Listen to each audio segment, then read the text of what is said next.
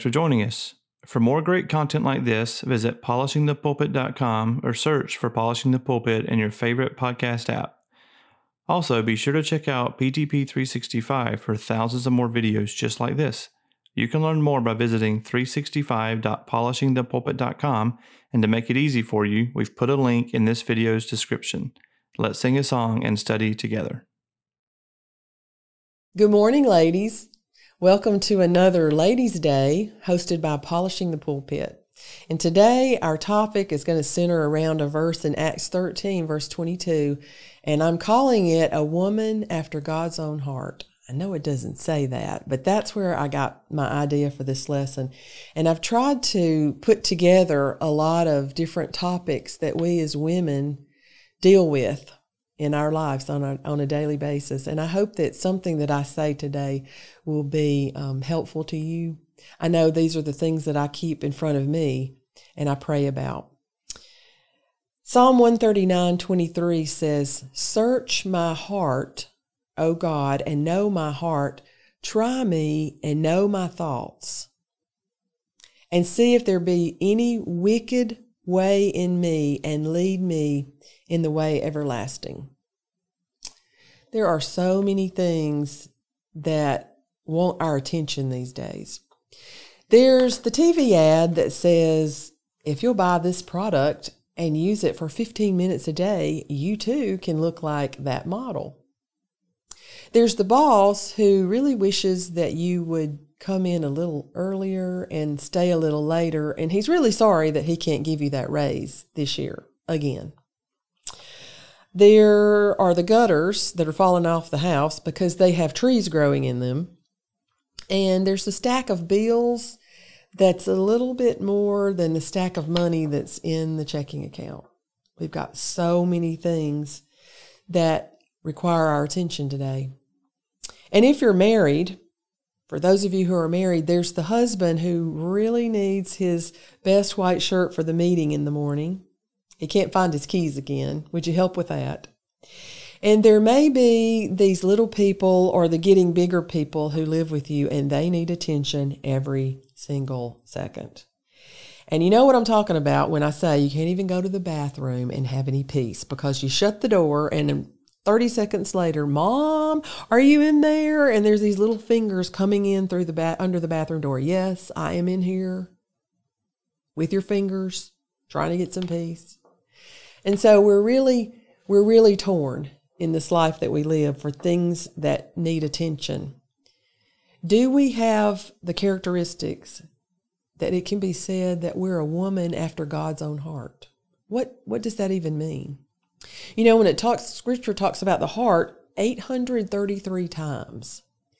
Heart is mentioned in Scripture, and none of those are pertaining to that blood pumping organ that is going on right now without you even thinking about it. Heart in Scripture refers to your mind.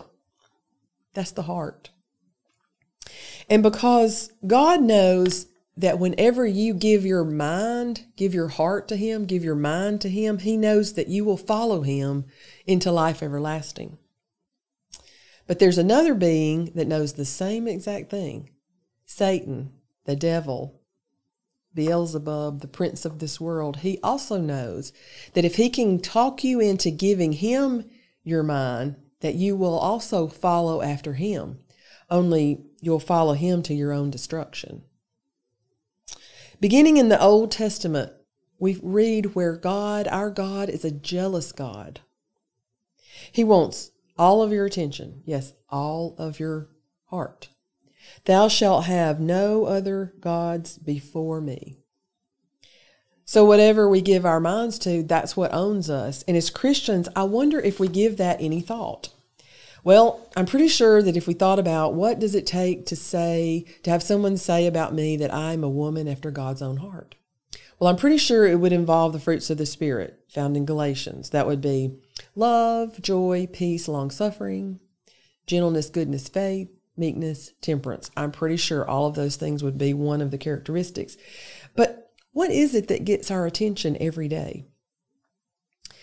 And again, I'm referring to the verses in Acts 13, 22 and 3, and it says this. This is why I named it this.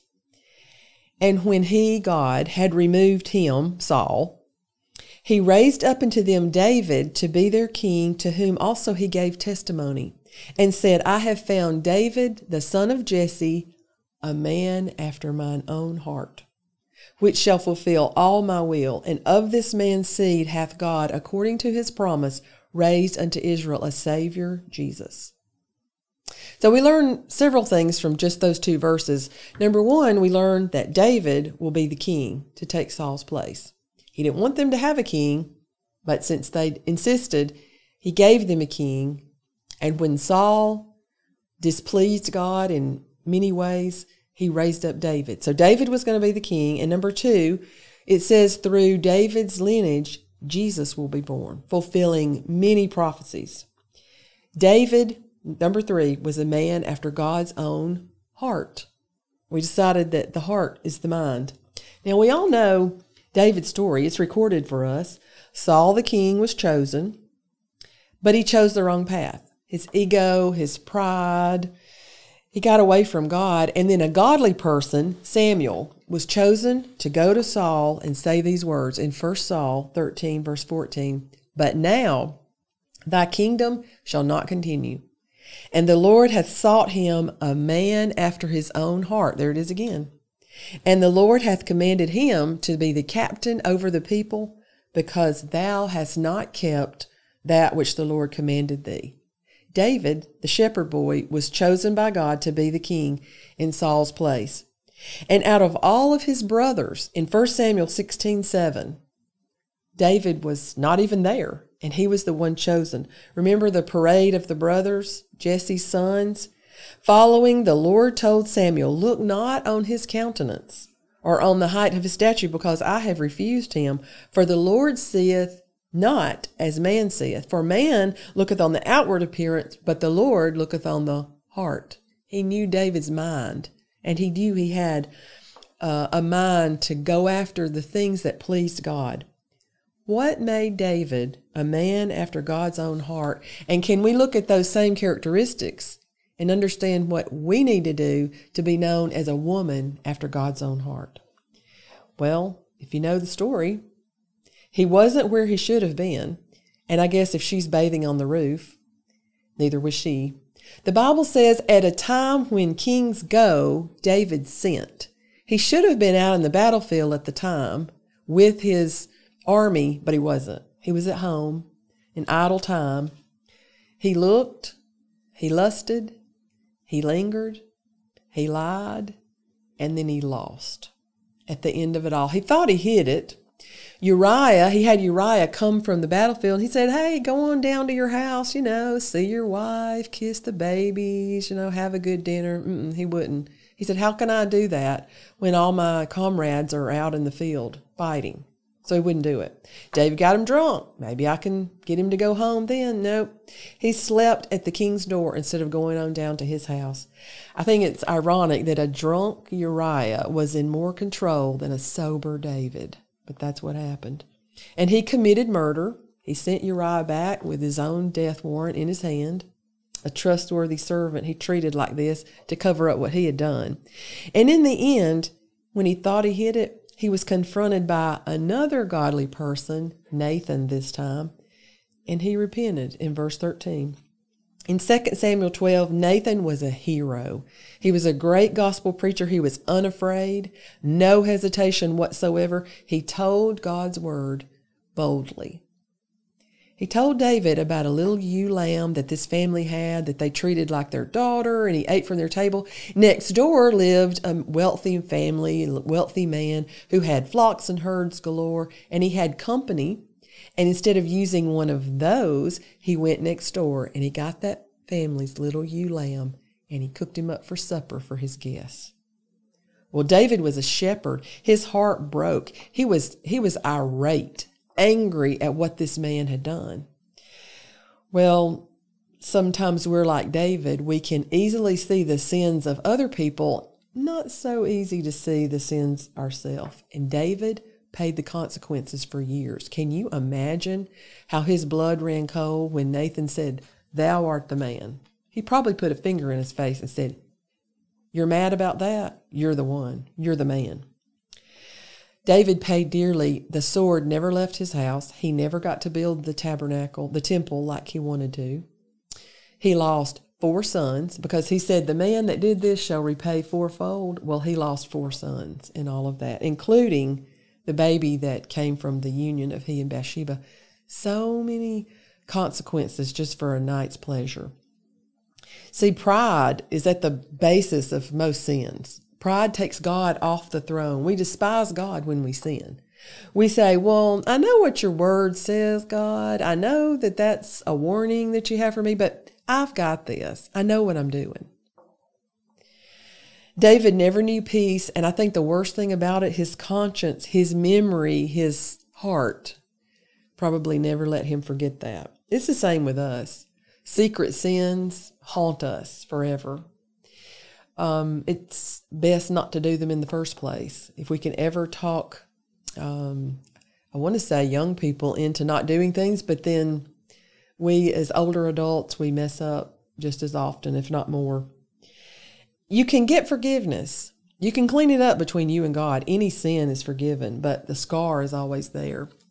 When Eddie and I worked at the first place after he got out of school, there was a young boy there who had messed around with LSD and a lot of hallucinogenic drugs. And he would be at church and he would just be the best Christian you've ever seen. And then 3 months later, he would disappear. And we'd go get him. And eventually he would come back and he would repent. And he would again be very strong and vocal and a leader. And then he'd disappear. And this was sort of a routine with him. He's really struggled with the drugs that he had messed his mind up with. And one day he came and told Eddie, he said, I've gotten a new job in California. And Eddie said, oh, well, that's great. He said, I'm really glad to hear that. I hope you enjoy it. How long will you be gone? He said, well, I'll be gone about 6 months. I'll come back and tell you about it when I get back. Eddie said, please do. I'm interested. So he came back in 6 months, and Eddie was really glad to see him and came into his office and sat down and began to tell him about some of the things.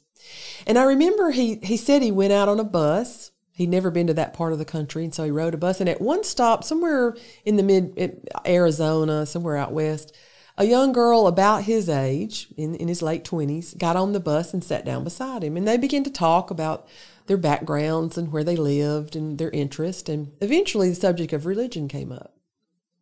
Tony told her that he was a member of the Church of Christ, and he asked her if she had ever heard of that, and she hadn't. And he said, well, what church are you a member of? And he said that she rolled up her sleeve and revealed a hideous scar, self-inflicted, as a member of the Church of Satan. She'd been a member of the Church of Satan. And as they began to speak, she told him that she'd gotten out of the Church of Satan. But this stuck with me. He said, I'm glad to say that she's no longer a member of the Church of Satan, but the scar is still there. You know, some of the sins that we can commit and the roads that we go down and we do wrong, we can get forgiveness and we can come back. But many times we bear the consequences of those sins for years, possibly the rest of our life. It's a serious thing. Those things will always be with us.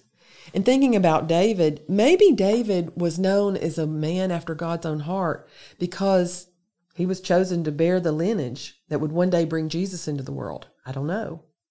Maybe David was known as a man after God's own heart because he accepted his mistakes. When Nathan said, thou art the man, he owned it. He didn't blame it on anybody else. And he wanted to do things God's way. Well, what about us? What about us in similar situations?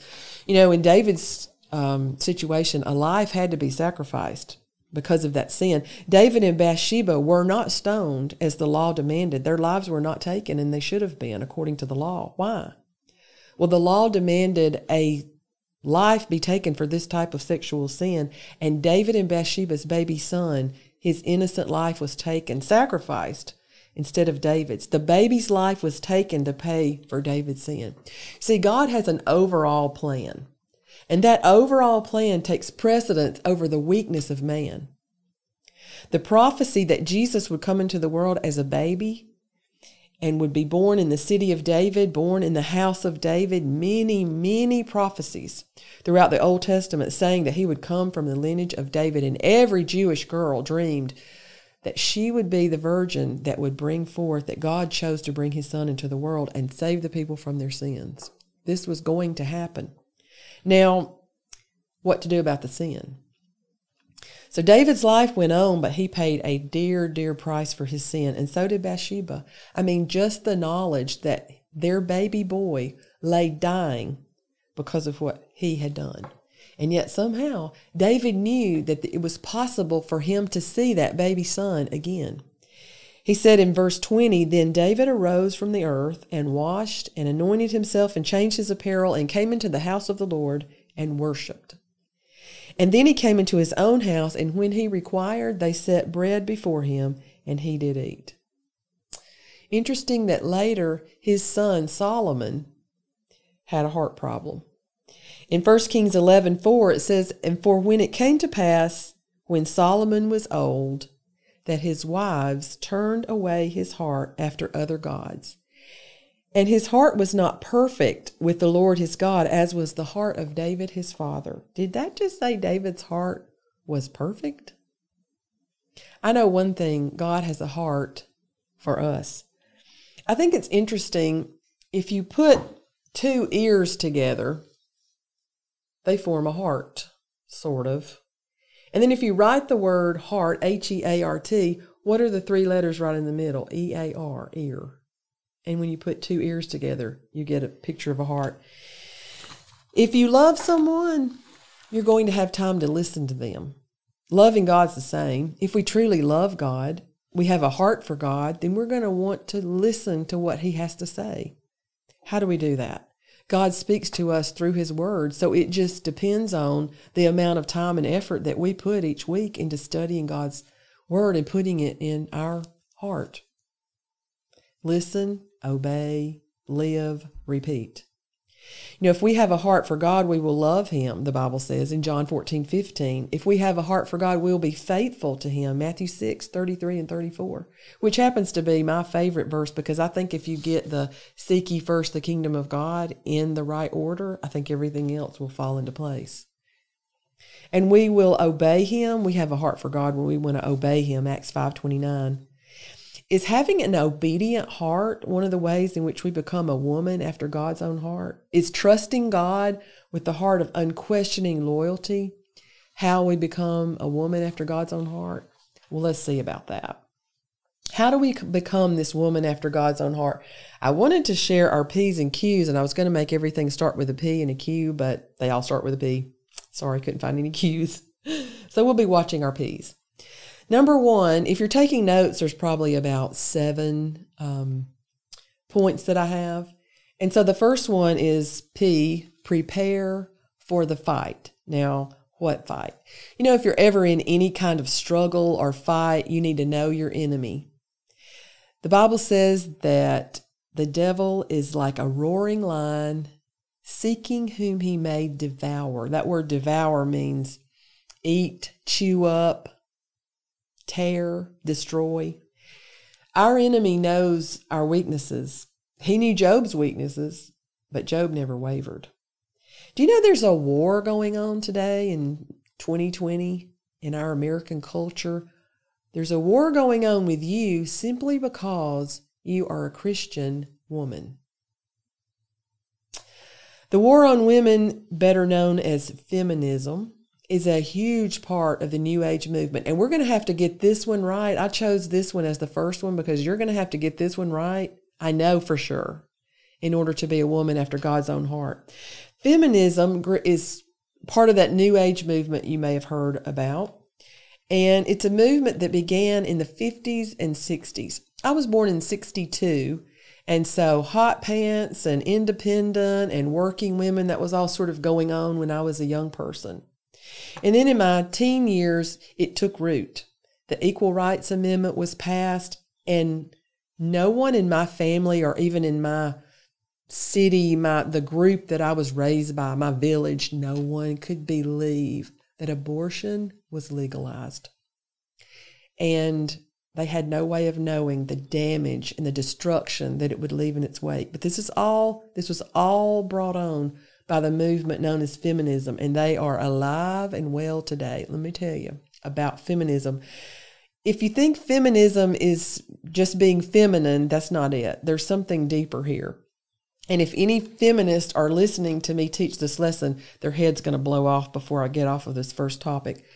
Feminism believes that a woman is superior to a man and that women are a lot more important in our culture than the man. Feminism is not content, and they will never be content until they have wiped off the face of the earth every tenet of Christianity and the strong women that hold fast to God's will for their lives. Feminists hate a strong, confident Christian woman. Doesn't go along with their narrative, and they get in the way. Feminists are not submissive to any man, even and especially God. I was recommended, the book, The Shack, was recommended to me very highly by 2 or 3 people that I should read this. I tried on 2 separate occasions. I never could get past it. Never finished it, because in the book and what happened in the shack, God was portrayed as a woman. I couldn't get past it. Somebody said, well, keep reading. You'll understand, why. I couldn't do it. I put it down. I just said I can't do it. What is God's plan? In Ephesians 5, verse 6, it says, and let no man deceive you with vain words, for because of these things cometh the wrath of God upon the children of disobedience. In Ephesians 5:22, it says, wives, submit yourselves unto your own husbands as unto the Lord, for the husband is the head of the wife, even as Christ is the head of the church, and he is the Savior of the body. Okay, right now, feminist heads blow off. They don't want to hear that. But yet that's been in the scripture, and that's the word of God. That's God's authority speaking. I'm all for having an open mind, but some folks have such an open mind, their brains have fallen off the side of their head. There's shows that I see these, we just were watching one last night. In both scenes, when the police, the male and the female police, went to the door of the suspect, the woman just threw her leg up there and kicked the door in. We can't do that. There might be one woman in the United States that can do that because they've trained to do that. Our bodies are not built that way. Men are built, and it's supposed to be that way. Why do you think they're doing that with female cops on the shows? Because we've got to show that you are superior to the male. You can do anything that the man can do. And that the man is not in the head of you or in charge of the situation in any way. That's what it teaches. Culture changes, and sometimes those changes are good, but we need to be careful not to change God's law if we want to be a woman after God's own heart. Can women be doctors and lawyers and teachers and Indian chiefs? Yes. Can women decide, unlike some cultures, what clothing they're going to wear that day? Yes, with God's approval. Can women decide whether or not their unborn baby lives or dies? Emphatically, no. We've killed 60 million of our most innocent citizens in this country since 1971, Roe v. Wade became law. And they told us that it's a mass of tissue. They told us it's my body, and I can do what I want to with it. They told us that abortions will decrease. They'll go down if you'll legalize them. Well, technology today with 3D images, it shows us it is not a mass of tissue. It is a baby that's wonderfully made by God. And it's not your baby. It's not your body. It's the baby's body that we're talking about. Do I need to draw a picture like your body, the baby's body? There's 2 bodies here. A woman who has an abortion does not become unpregnant. She becomes the mother of a dead child. And I am so hopeful that with the generation that we have coming up, and our generation, that one day we can turn this around. Abortion has gone through the roof, and we are now using it as a way to control reproduction. It's become legal in several states to murder your child up until the day of birth. And I even heard my own governor of Virginia, a medical doctor, sit on a radio program and tell if the baby was born and the mother didn't want it, then she and the doctor would make a decision about how they were going to do this, and they would keep the baby comfortable until they did so. I was mortified. We have to change this. But feminists are the front of this movement, and when our Lord returns, I don't want to find myself aligned with this group in any way. Now, here's what feminism is, why I bring up this point in the first place. It's how it affects our homes. See, we can be fooled and tricked into thinking that following feminism is a good thing. You know, Satan knows how to use people. And he knows how to color things so that, that sounds okay. Feminism, that sounds okay. But in Hebrews 13, verse 8 and 9, the Bible says, Jesus Christ is the same yesterday, today, and forever. What God has thought about this topic and others, it does not change, and it will not change. God hasn't changed what he wants from his people. In verse 9, Hebrews 13:9 says, be not carried about with diverse and strange doctrines, for it is a good thing that the heart be established with grace. The heart. We got to know what we believe and why we believe so that we know the decisions, what's right and wrong. We know how we stand on those things.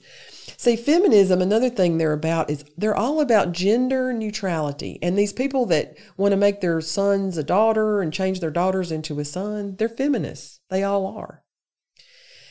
They're for labeling the sexes as X on a birth certificate and then letting the baby decide later which gender he or she is. It's ludicrous. I was walking across campus after a college class, and I was teaching a class, and I was with another person who was teaching a class. So we were adults in our 50s, and we were talking about how we handed out lots of materials when we were teaching middle and elementary school.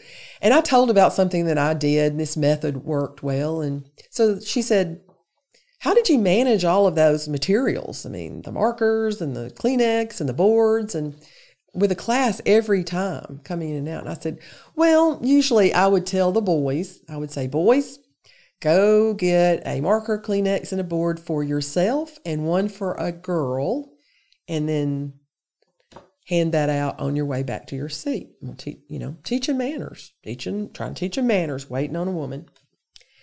And her response was, having the boys always get the materials, that's not very gender neutral. I said, I wasn't trying to be gender neutral. I'm trying to teach these boys how to get along and live and be happy once they get a wife. She didn't really appreciate my humor or the fact that I didn't get it. Oh, I get it all right. I got it then, and I get it now, what the goal is with gender neutrality. There's two from the beginning. There's always been two, and there's still two. In 1 Timothy 2, verse 11 through 15, it says, among other things, let the woman learn in silence with all subjection, but I suffer not a woman to teach, nor usurp authority over the man, but to be in silence. For Adam was first formed, and then Eve. See, that's the buzzword for feminism today, gender neutral. I think New York has 31 genders. Male and female come in at like 17 and 18 on their list. But the thing is, there's only been 2 put on a birth certificate so far. Somebody better put it in drive instead of neutral. That's not happening. We're different. Men and women are different. That's the way God made us. In Genesis, see, Eve decided that she would do something. She made a decision for her home that was not hers to make. Oh, Adam sinned just as much. He wasn't being who he should have been either. But she decided that I'd like to regulate what's good and evil. I think we should do this. And she gave it to him, and he ate. God has order. God has order in nature. God has order with us. God has order in the church and worship.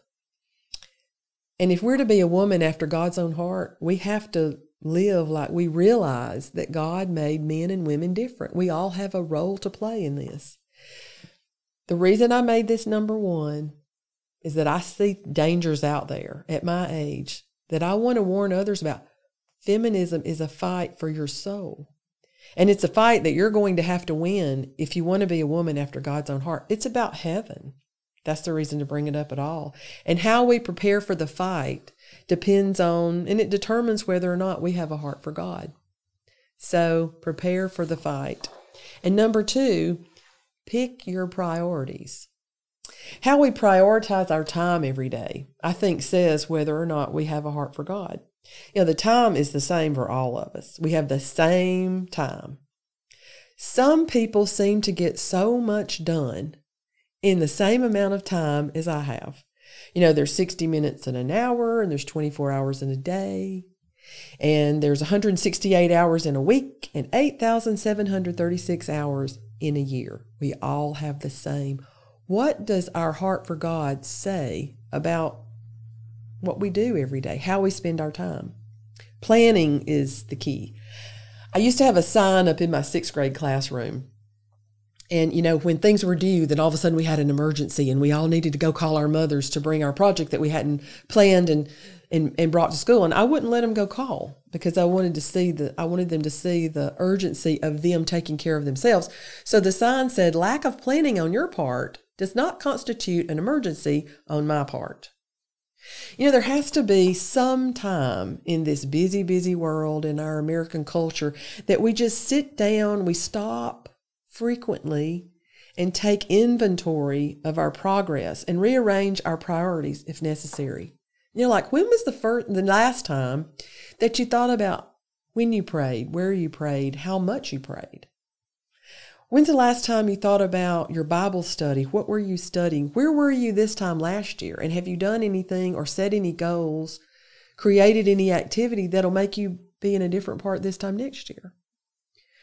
Have you found a new project at church to direct your energies? When's the last time that you took a good, hard look at your giving and thought about ways to increase your giving? Our money, it's not for God. He doesn't need our money. But it's what it says about our heart. What does our giving say about us? If we don't continually manage these things and lots of others and strive to be a woman after God's own heart, we're going to be in the same exact place next year. We'll grow old and we'll look back and say, where did the time go? Why didn't I do more with what I had? No one ever said on their deathbed, I wish I had worked some more. I wish I had put in an extra hour of work every week. Nobody ever said that. Proverbs 4:23 says, keep thy heart with all diligence, for out of it are the issues of life. It's like that with anything. What we honor and what we truly value, we're going to give time to that. We just are. We have the same amount of time. We make time for the things that we want to do. If you ever hear somebody say, oh, I'm sorry, I just didn't have time to do that, more than likely, it just wasn't on the top of their list. So there's our time, first of all. Sometimes it's about the time we used. Mary and Martha made choices about what they were doing with their time. I think the answer there was when given the choice between work and worship, God wants us to choose worship every time. Sometimes it's about the time we wasted. I don't even want to know how many hours that we put into sports, watching sports and taking our children to sports and being a part of sports compares to our prayer and our Bible study. It probably would make us sad, but I think that's probably something we need to do. What's the big picture? Does my being in this sport or this drama or this, whatever activity I'm in, does this fit in my life or does it trump everything else that I'm doing? And this is all of a sudden my number one. There's games on the phone that are such a waste of time. Facebook can become, obsessive and just checking it all the time. How much time does your Facebook and your games and your TV shows take up that you could be doing something for the kingdom of God? Who owns our heart? Ecclesiastes 8:5 says, whoso keepeth the commandments shall feel no evil thing, and a wise man's heart discerneth both time and judgment. So there's our time. And number 2, there's our wealth. Believe me, you are wealthy. If you had the money and the transportation to come here and go to church and go to youth things and just show up, you are wealthier than 90% of the world's population. You are. What we honor and we give time to, that says what we value. You can watch a person and see what they value, really. We all need money to live in the world, but if there was anything that you have that you wouldn't give it away if you had to, then it owns you. You don't own it. And we can get out of whack with our possessions sometimes. 1 Timothy 6:8 and following talks about that. And having food and raiment, let us be therewith content. But they that will be rich fall into temptation and a snare, and into many foolish and hurtful lusts, which drown men in destruction and perdition. For the love of money, not money, for the love of money is the root of all evil, which while some have coveted after, they have erred from the faith, and pierced themselves through with many sorrows. We can value that too much. Proverbs 23:5 says, for riches certainly made themselves wings. They fly away as an eagle toward heaven. In the years of children, I remember thinking, my money does have wings. It just flies out the door because I get it and it's gone because there's always something that they need. So there's our time that we should prioritize. There's our wealth. And number 3, our Bible study. 1 Peter 3:15 says, but sanctify the Lord God in your hearts, and be ready always to give an answer to every man that asketh you a reason of the hope that is within you with meekness and fear. What are our spiritual goals? It could be, I don't know the books of the Bible, so I need to memorize the books of the Bible in order. Maybe that's a goal, but we need to set a goal and say a time limit. Day on the calendar. By this time, I'm going to work and memorize the books of the Bible. Maybe another good goal would be, I want to read a ladies' spiritual book every month, every other month. We have some of the greatest, most spiritually minded women authors in the church. And I can never seem to be reading every book that I want to when another one comes out. That's a good goal to have. Maybe you think, well, I want to become a teacher. I want to teach a children's class. I want to teach one women's class. That's just a goal of mine. We've got to balance everything we do. We've got to balance our time. We can't just focus on one thing and just do that. We have to make time for Bible study and work, whatever that is, exercise, whatever that is, socializing, and church work. Balance is you can be busy. Busy doesn't mean we're working for God and pleasing for Him. You can be busy at church work and still not be doing what God wants. Sometimes it's an excuse. Martha was very busy, but Jesus taught her in that snapshot we have that she was not choosing wisely. Number 4, we have to prioritize our decisions. Proverbs 4:7 says, for as he thinketh in his heart, so is he. And verse 12 says, apply thine heart unto instruction, and thine ears to the words of knowledge. See, if we decide, that's one of our decisions, if we decide I'm a Christian, church is first, everything else fits around that, you're going to save yourself a lot of time trying to decide what you're going to do, whether you're going to go to this gospel meeting on Friday night, or whether you're going to go to sports and miss something else or a practice. I'll tell you a little story about us. We had a coach in our life who we thought the world of. He was so good to our child. And this is in middle school and high school. So good and this coach came to one of our children's weddings. Just had a really good relationship. But once upon a time, the devil tried to get in the Gilpins with this coach.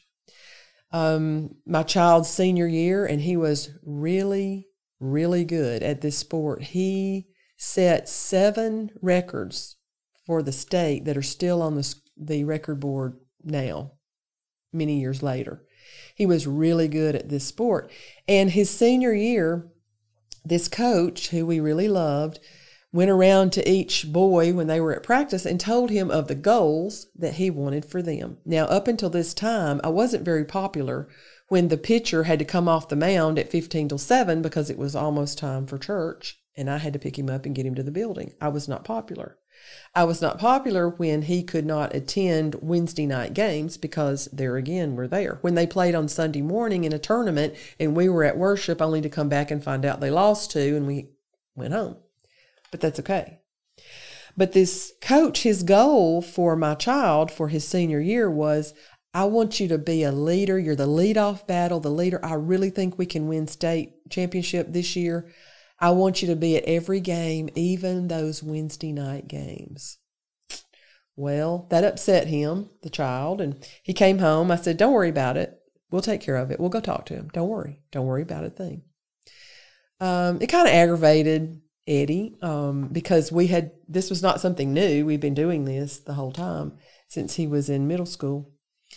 We went and talked to him, and we said, we appreciate how you've dealt with him. He thinks the world of you. We understand what your goal is for him, but we're here to tell you that he cannot give that to you, because the decision as to where that child will be on Sunday morning, Sunday night, Wednesday night, and every gospel meeting and every youth activity and everything else that goes on at the church building, we're going to be there first. He cannot be at the Wednesday night games, and he has no control over that. It's our decision that we made even before he was born. And of course, the coach may not have understood, but he said he did. And he knew and he could see that we had made up our mind about that. And he was very cordial about it. I'll give him that. But what happens when somebody draws a line and says, you have to be here, you have to do that, you can miss church one time or another? No, see, we already made that decision. So when those things come up, they're much easier to know what we're going to do. What does our empty seat say about us when we just decide one Wednesday night or one Sunday night or Sunday morning that we're just not coming? What does our empty seat say about us? In 1 Samuel 20, verse 18, Jonathan said to David, tomorrow is the new moon, and thou shalt be missed because thy seat will be empty. What does that seat say about you when you don't show up to encourage and edify your brothers and sisters, and then you're not there to keep your fire lit, to know how to go out into the world and transform people with the gospel? See, Joseph in Genesis 39, he already made up his mind a long time before he needed to make up his mind. You know what I mean? So in Genesis 39, verses 7 through 20, he already put God first. So there he is, a young man treated terribly by his brothers, sold to some merchants. He finds himself in a strange place. Now that would have been just the place to say, nobody's here, nobody's going to know whatever I do, so I'm just going to do what I want to do. That's, if anybody was ever going to do that, that's the situation. But that's not what Joseph did. He said, God's number one. I have a heart for him, and it's more important to please God than to please anybody else. He wanted to keep his heart pure, and when Mrs. Potiphar approached him out of the blue, he already made up his mind. I hate that happened to him, and he probably hated being put in that situation, and he was punished for a little bit, but God used it for his good. But Joseph made up his mind. When she approached him and grabbed his coat, he knew what he had to do. He had to get out of there. Ecclesiastes 8, verse 12 says this, though a sinner do evil 100 times, and his days be prolonged, yet surely I know that it shall be well with them that fear God, which fear before him. What do we value? Joseph knew. Luke 12:34. I'm going to start this, and you're going to automatically know the rest of this. For where your treasure is, there will your heart be also. You know that one. If you treasure riches, that's what you're going to be chasing. If you treasure and value your marriage, then that's going to come before everything else. And that's what you're going to work on. If you treasure Bible knowledge and being pleasing to God, then that's what you're going to be chasing. It's easy. You make up your mind what you value, and that's what comes after. Priorities in the right order and set with God in mind lead to developing a woman after God's own heart. Number 3, poised for purity. Poised for purity. It can be difficult. I'll agree. I didn't have a daughter. I think I know how I would have, my mindset, my philosophy about child rearing, I think I know how that would have gone had I had a daughter. Boys and girls are really different in that aspect. I've watched friends raise successfully good Christian girls. I know it can be done. And I raised 2 Christian boys. It can be tough, especially in the USA, where all around us are people just set on pleasing themselves and getting gain, and if it feels good, do it. We live in an oversexed society. It's everywhere. It's in the clothing, it's on television, it's in the games, it's in books. It's ridiculous. Modesty is laughable these days. There's a good bathing suit company named Modilli, and not to advertise for them, but they make modest swimwear that you could wear at the beach or at the lake or anywhere you were going to get wet. They have skirts on them, and some of them have leggings under them, and there's just different styles. And I saw that on Facebook, and I looked into the advertisement itself. But what bothered me that is after of 750 comments, there were 300, and the emoji was laughing. They were looking at that as swimwear, and they thought, that's ridiculous. Who would cover up like that? And that's what they were saying. So modesty these days, and people who try to be modesty, are going to be people that laugh. But for a Christian, immodest dress is not a fashion problem. It's a heart problem. It's a heart problem. It's how you see what God's commanded you to act and conduct yourself as a young lady or an older lady. I mean, can we talk just a minute? Leggings, I love them, and I have several in several different shades and colors. They are not pants.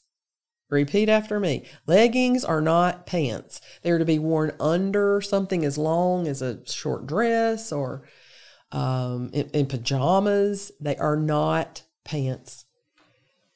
Some of you have some cleavage up here that are more well endowed than as am I. It needs to be covered up. In one congregation that we attended, we had 2 men, a younger man and an elderly man, that stopped passing out communion because of seeing this when they were giving out communion. That's pitiful. That needs to be covered up. No matter how big or small, it can all be covered up. I am just mortified on a daily basis of what I see on Facebook, but it is especially distressing when I see people, Christians that I know, Christians, mamas and daddies. They're all at the beach. They take the picture in the 2-piece or the 1-piece, doesn't matter. It's immodest. And they put it on Facebook. I don't understand that. Here's me.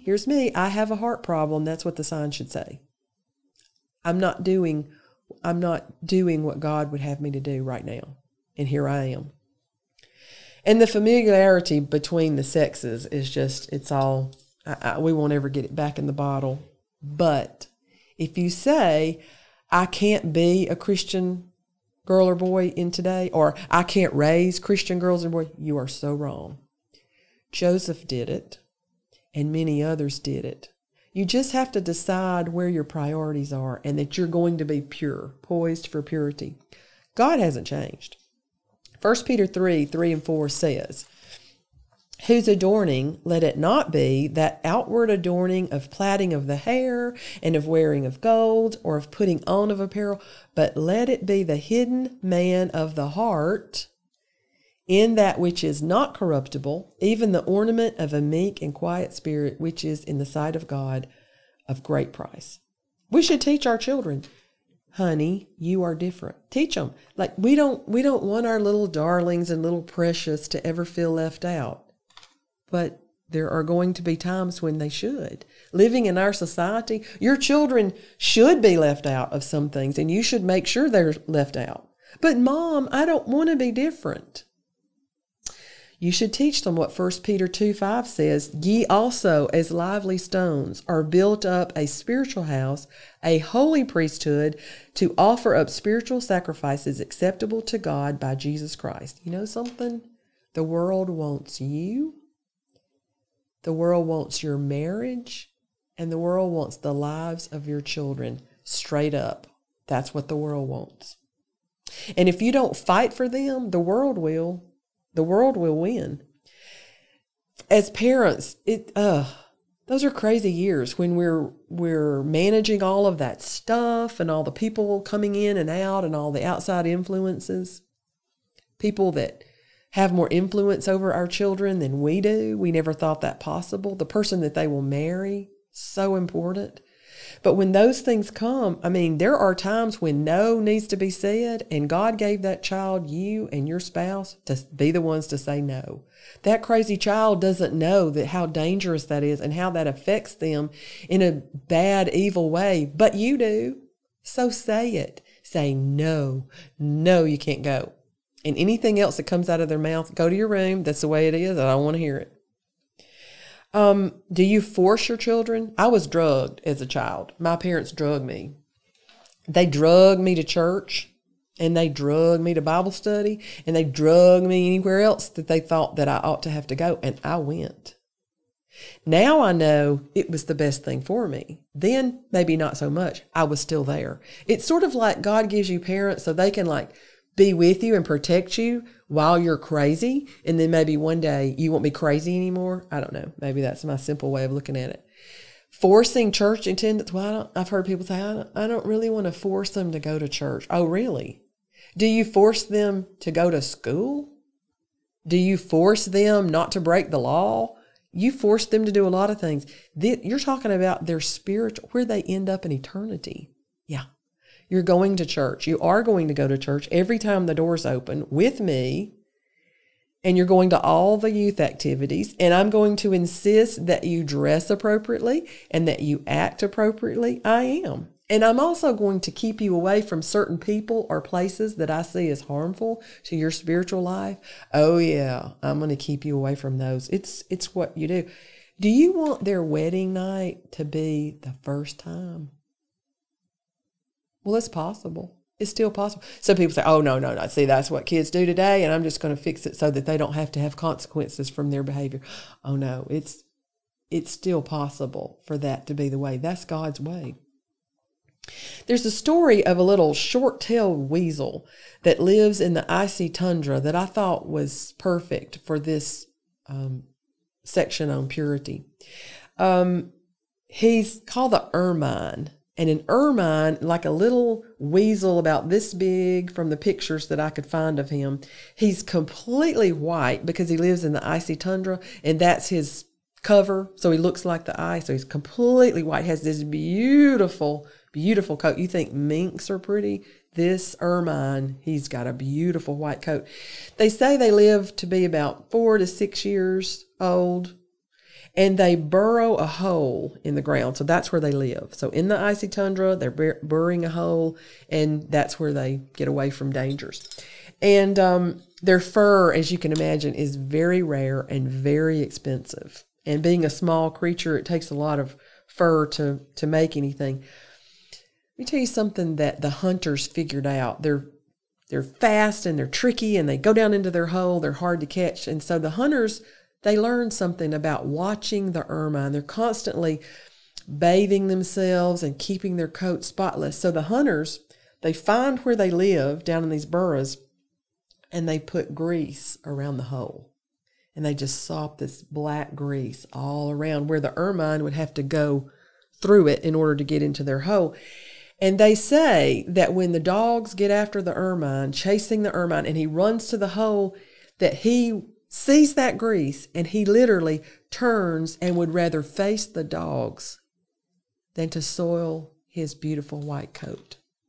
And I thought how appropriate that is for this section on purity. What soils our coats in 2020? We have this blight of pornography on our society. That soils our coats. I remember when I was a little girl, I never saw any of it, but I knew that adults had to get in the car, drive to the seedy part of town, get out at the right store or shop, walk to the back of the store, and there on the top shelf were the things that kids were not allowed to see. Pornography. Now, click of a mouse. Just a button on the phone, just a Google. Dressing like the world has become something to soil our coats. If you can't tell the difference in a Christian and a worldly person walking down the street, the Christian needs to make a change. Soap operas. I used to think there's no harm in that. I planned my college classes, my labs in the afternoon around what Luke and Laura were doing on General Hospital. Oh yeah, I did it. And I said to the older ladies, that's not harmful. There's no harm in that. And there is. There's harm in that because that's not real life. And that teaches you to want something that you're not going to be able to get. That's not real life. Not good. Moms not keeping their homes. You don't have to stay home 24 hours a day in order to keep that home. I know that from reality. I've been a stay-at-home mom. I've been a missionary. I've been a teacher. And so I know you can do them both. But moms not keeping their homes and keeping up with what's going on in their homes. Technology can soil our coats in 2020. Parents not spending time with their children. There's alcohol and drug abuse, extramarital affairs. Instead of turning and facing Satan and fighting him, we just soil our coats because everybody's doing it.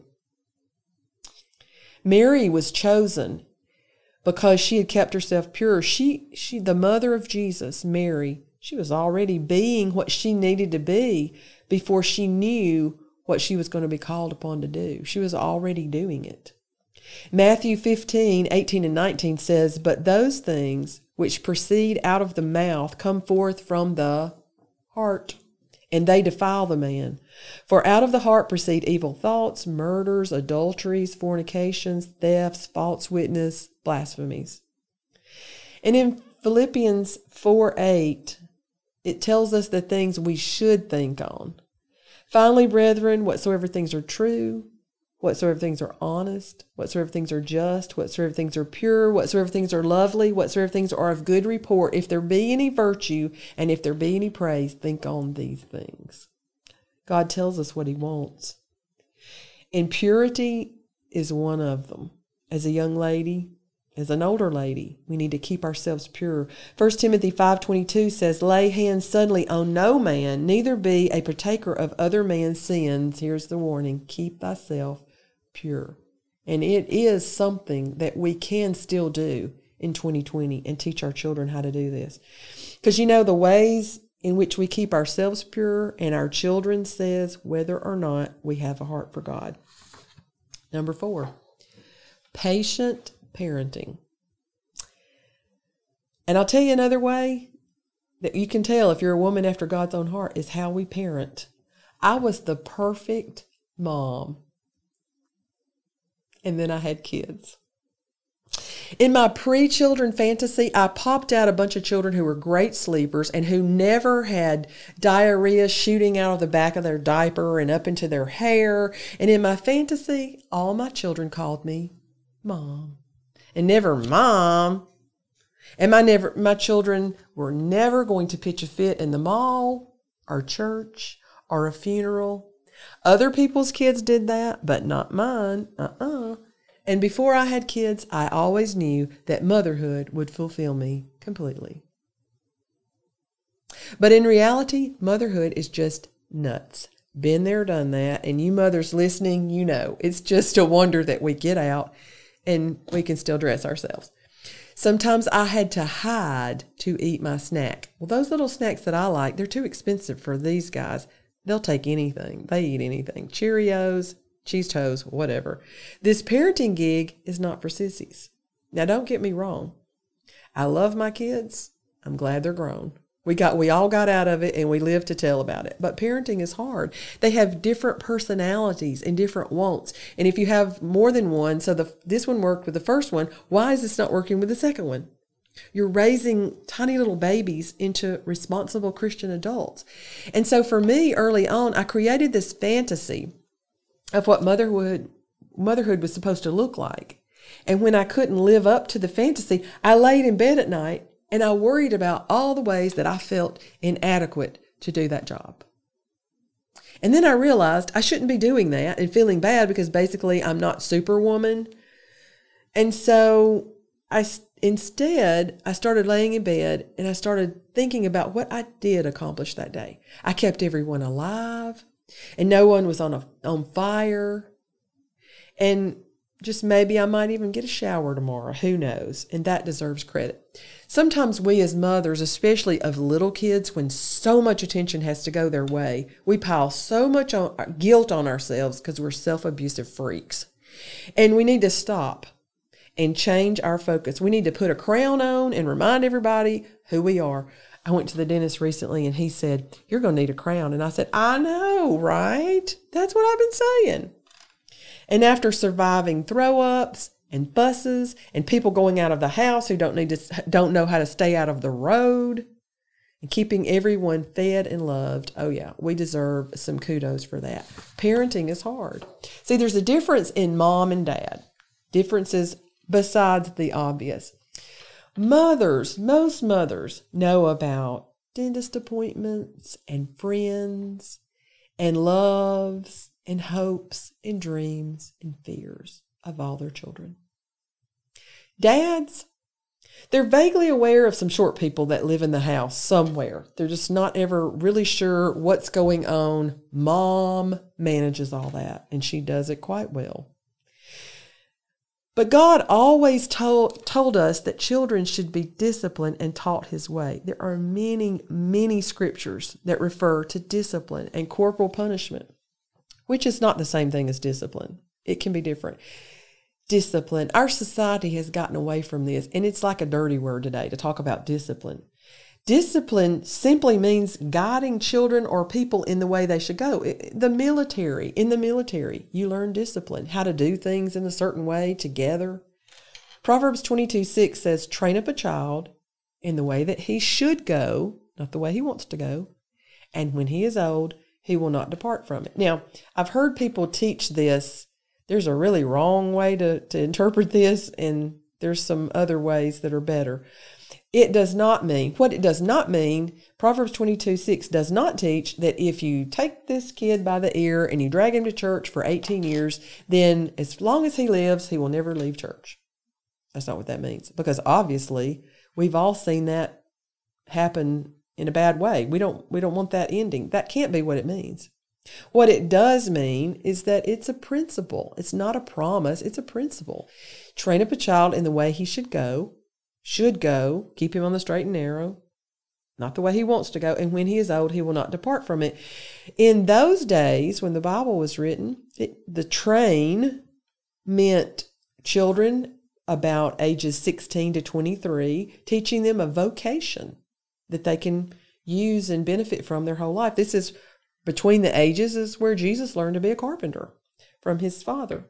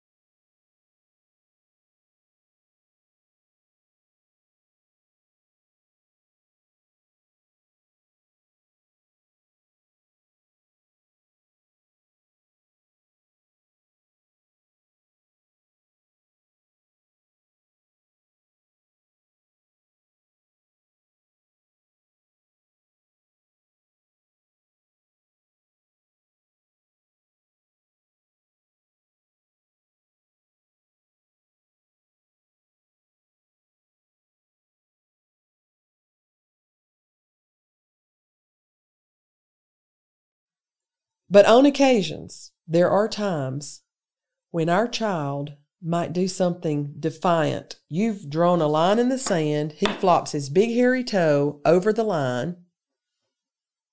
And when that child, for example, defiantly tells you, you shut up, or I will not, I'll tell you something.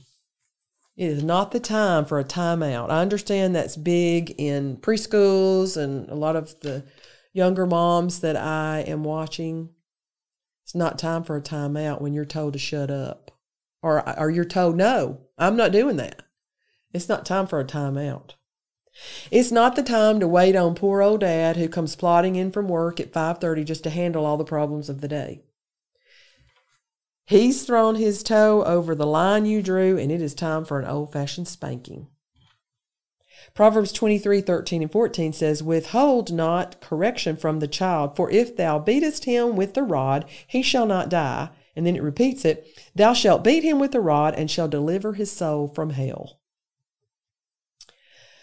When my younger son was born, we called him Little Hitler because it was going to be his way, the only way. The child got spankings after spankings after spankings every day, beginning with about 12 months.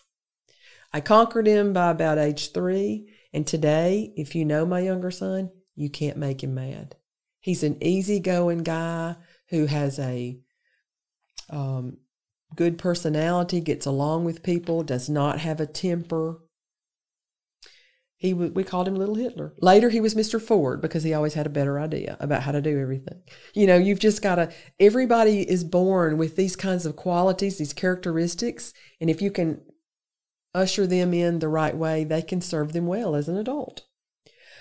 But I see a lot of kids running the homes today, especially a lifelong teacher of different age groups, even of college. I see kids running the home, and it's sad. And it's why we've got so much chaos in our families and in our society today. Nobody wants to upset Junior. Let's just let him do this. And I just don't want to deal with it. Oh yeah, I want to deal with it because there's a bigger thing at play here. It's about disrespect. I hear that. I've even had to call down, picture this now, the principal and the 4 teachers that the child has. The child's there and the mother's there, and the child is disrespectful to the parent. I've had to speak up and say, watch what you're saying to your mother. I hope she backhands you when you get home. I mean, I've had to say that in a conference. That's not the home I grew up in. There's too much phone time, computer time, tablet time, game time, and not enough Bible time and work ethic that we're teaching. Parenting has changed a lot in 2020 than when I raised mine in the 80s and 90s and when I was growing up in the 60s and 70s. But we still should have the same goal in mind, getting these children to heaven, learning about the authority of God from the authority that's put in your home. Don't relinquish that authority. That is your opportunity. It's why you're the parents, is to say there are some rules that you have to go by, and you will always have a boss or someone. If they don't learn authority from your home, how are they going to learn authority from a God they can't see? And let me tell you something. Since 2010, I stepped into the role of grandparents. I'm Gemma to 6 of the most beautiful grandchildren you have ever seen in your life. And if you're a grandmother like me, I know you think yours are cuter. We can discuss that at another time. Let me tell you something. If you haven't already figured this out, or if you're not a grandparent yet, I'm going to give you a good piece of advice that works for me. Don't ever, ever defy or go against the grandparents, the parents. If you're the grandparent, don't go against what the parents have said. You might hear what they've laid down as the rule or what the child can and cannot do, and you might think in your mind, you might think, that is the silliest thing I have ever heard anybody say. It might be, okay, but they said it, and that's their child. And if you want them to trust those children with you and to have a good relationship all the lives of these grandchildren, stick up for the parents. I'm telling you, those kids, you'll say, now don't tell. The first thing they do when the parents come in is they're going to run tell. Jimmy gave me that piece of candy you said I couldn't have. I'm eating it now. Don't do that. If they said they can't have it, don't do it. That's being a good grandmother.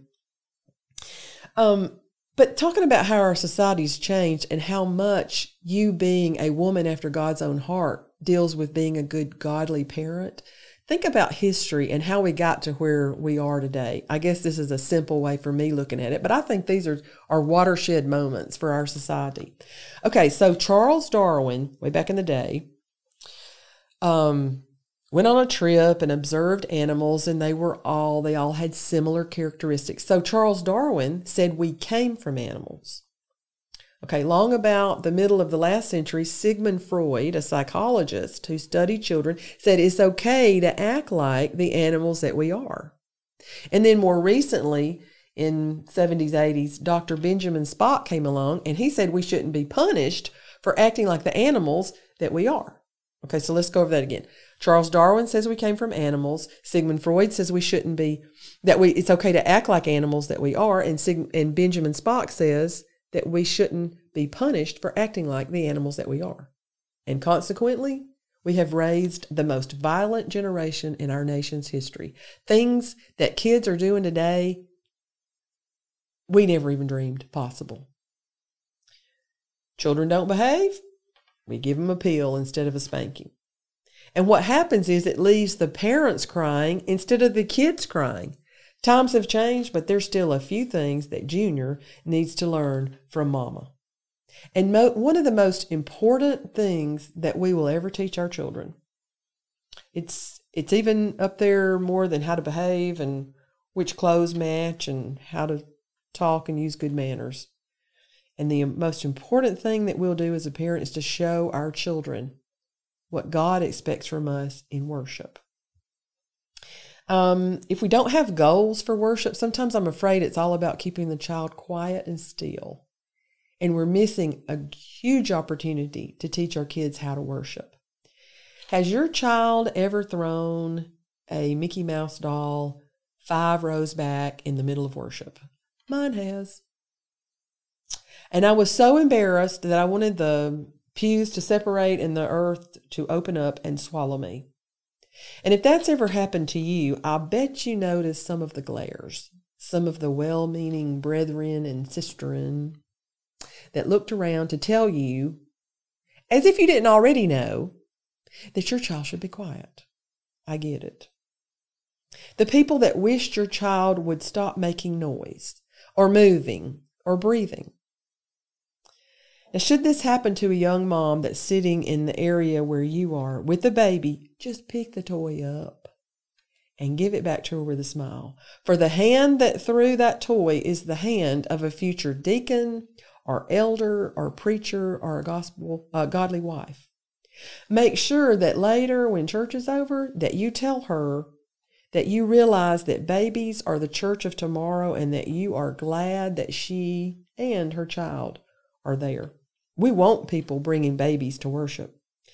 Now, parents, having a heart for God, being a woman after God's own heart means that you're going to try and transfer what you know, hopefully, about what God requires in worship, and you're going to try to transfer that to your child. Worship is difficult for all of us. I think that what God's given us to do in worship is one of the most difficult things He's given to us. We're supposed to, during the communion, be keeping our mind on the body and the blood of Jesus Christ and His sacrifice and what He did for us. Many times it goes to, did I leave the oven on? Oh, I need to stop by. I mean, our mind just wanders. We've got to keep it on what we're supposed to be doing. It's difficult. First of all, you've got to set a good example and prepare that child. I mean, I know, I get it. I've had 2 boys that I had to wrestle myself while their daddy was preaching. But my answer when, Mama, shh, Mama is worshiping. Don't talk to me. That's kind of an answer that I would give. But then when we got away, I would also train them at home. I was thinking, now listen, we're going to church tomorrow and we're going to worship. And Mommy is going to worship and think about God. Don't be talking to me while I've got my eyes closed.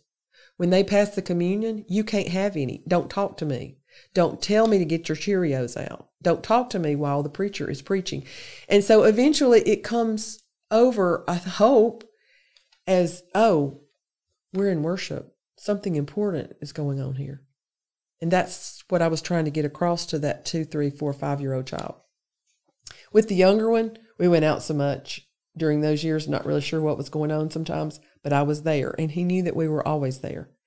And as a parent, you can involve the child, and you can avoid disturbances like, why are you going to take a toy that makes noise?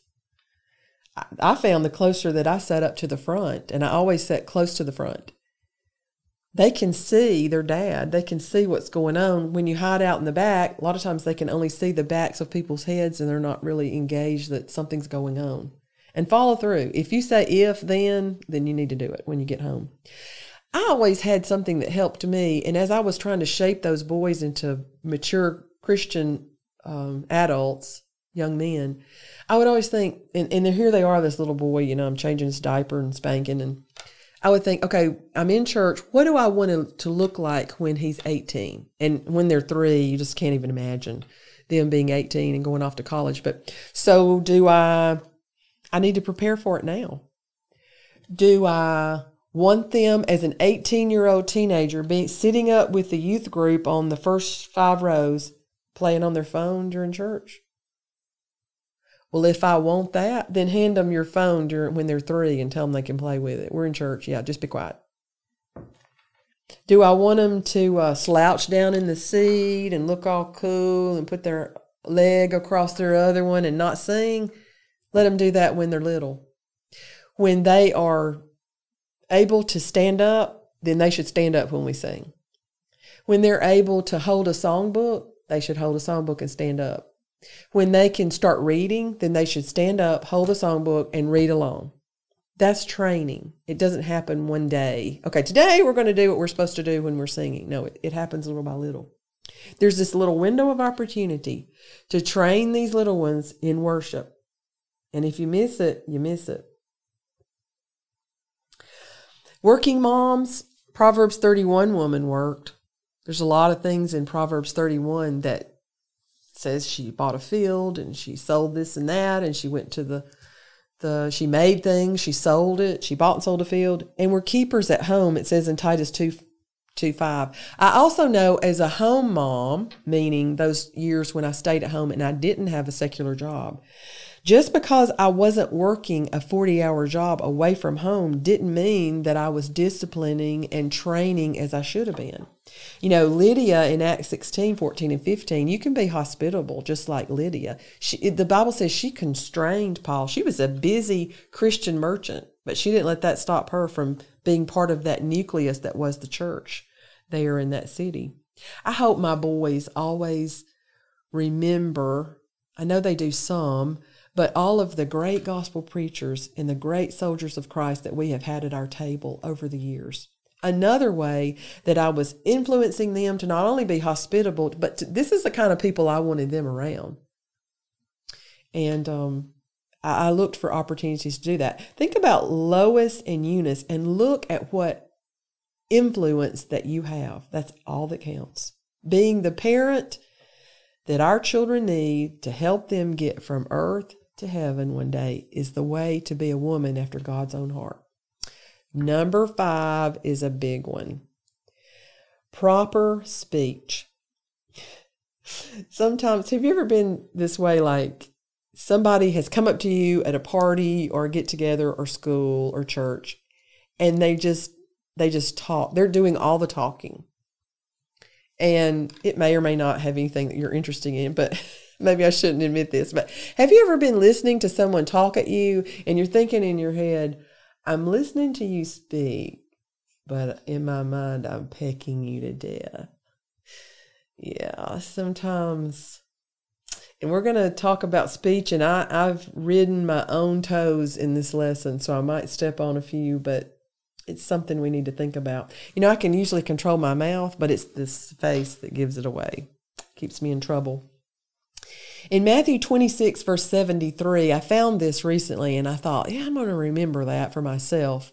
When Peter was around the fire, and they were saying, hey, you're with that Jesus that's on trial in there, and it's going to be crucified. He's like, no, I'm not. No, I'm not.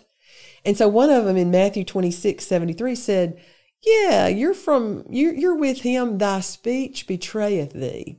I think they were saying your accent, the way that you're talking, I know that you came from that area. But that's a big one. Does our speech betray us sometimes? And it says maybe that we're not the Christian that we ought to be. We don't have the heart for God that we should. Our speech is telling on us. Sometimes what comes out of our mouth gives it away, that we don't have a heart for God. Remember that old, well, if you're my age, I know you do, but if you're much younger, you might not have ever heard of Hee Haw, but it was a show with a lot of country folks on it and a lot of music and funny, little short clip funny. They say that it was a joke and it wasn't going to last very long, but it turned out to be like this classic thing that's still in reruns. Grandpa Jones, who didn't do much on the show but sing occasionally and give the dinner report. But Grandpa Jones said one time, an ounce of shut up is equal to a pound of, I wish I hadn't said that. And in his hee-haw wisdom, that is a pretty good thing to remember. We women are emotional creatures, and the fact that we are understanders, men are fixers. They just give me the problem, I'm going to fix it right now, today. We're understanders. We want to understand a situation, and we usually arrive at our conclusions about somebody through trying to understand. And so through that and us understanding and being emotional on top of that, it leads to what's become known as gossip. And women have the reputation that we gossip. We gossip about people. And sometimes we repeat things that we shouldn't. Well, several years ago, I don't know where I got it from, but I came up with this acronym that someone shared, and it's THINK.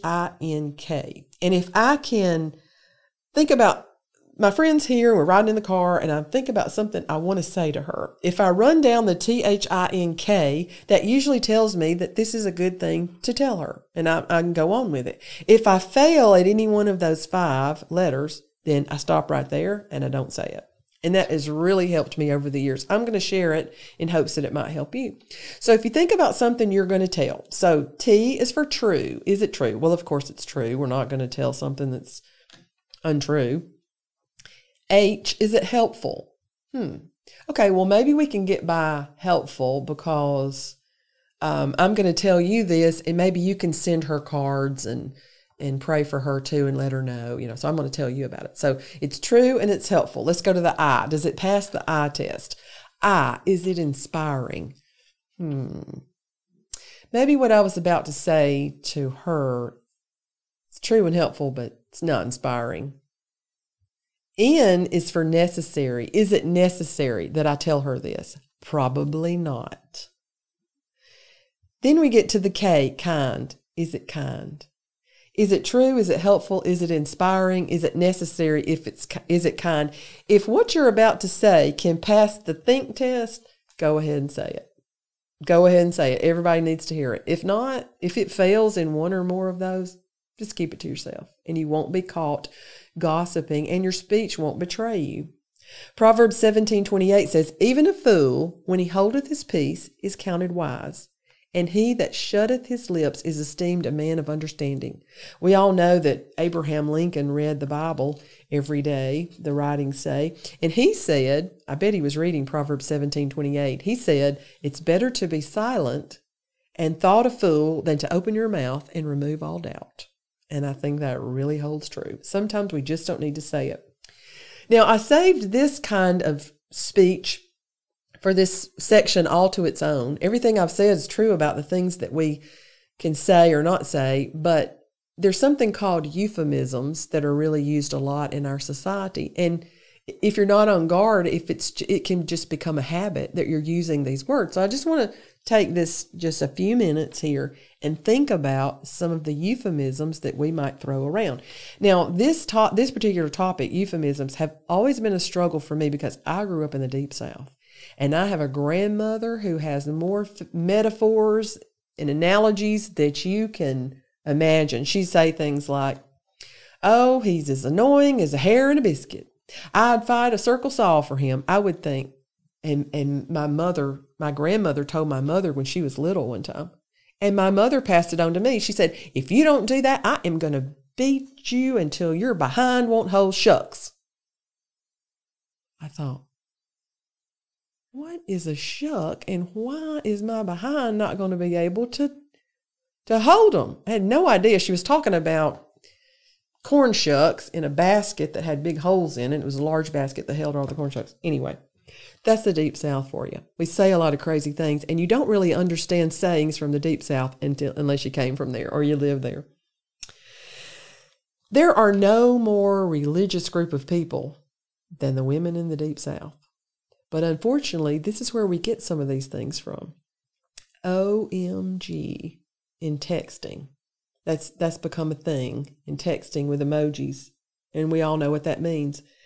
But a woman after God's own heart will realize that our speech gives away what's in our heart. Oh, our heart up here. It gives away what's up here. And even if you say, Jeanny, it does not. That is not in my heart. No bad things are in our heart. Well, you're giving that impression, I think. And so hear me out.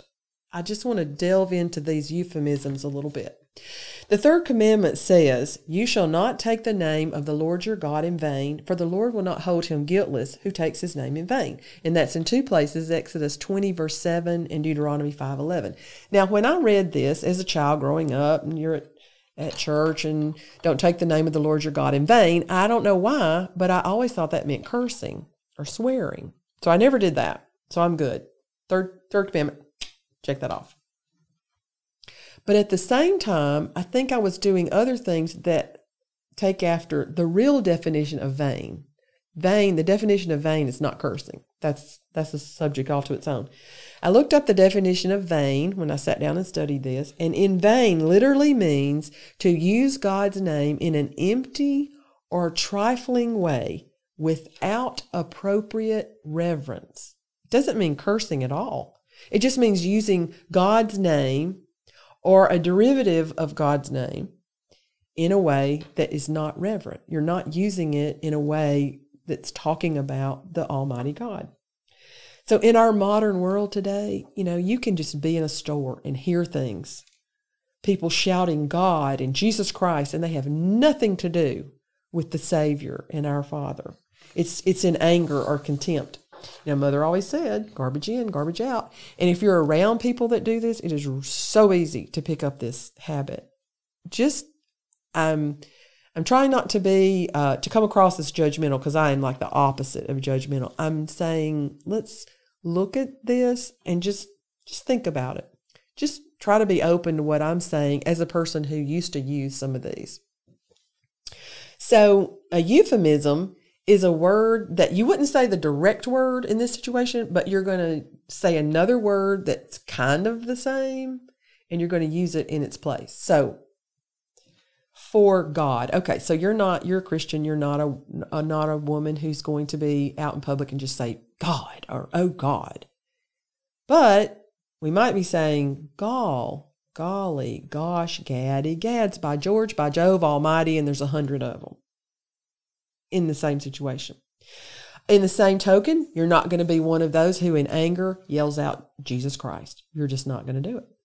But then in the same situation, are we saying geez, she's, gee whiz, cripes, jeepers, by jingo, Jeezers, bejesus, and everything else you can think of, instead of saying Jesus? Just say and think about it. And then you're not going to say Jesus Christ or derivative thereof, so you might say the initials of Jesus Christ. Where do these words come from? Somewhere. So you're saying the initials. So JC is Jiminy Cricket, Jiminy Christmas, Jumping Catfish, Jeepers Creepers, and a million more. See what happens? And we're not saying the word, but we're saying something else. Is that showing that you're a woman after God's own heart to use the names of our Savior and our Father in a trifling and vain way, as the scripture said? Okay, so you're not going to yell out, Lordy, that's big in the South. We'll say, Lordy mercy. We'll talk to God about, please help me not to kill this child that I'm spanking, And so it's it's even it's meant to be funny and to show that you're exasperated, but should we? So instead of saying Lord, we say Lord and Lordy and thank you, Lordy and Lordy and things like that. Just say and think about it. And what about holy? Holy is a word that refers to God's nature or God's works or anything that God is present or involved in.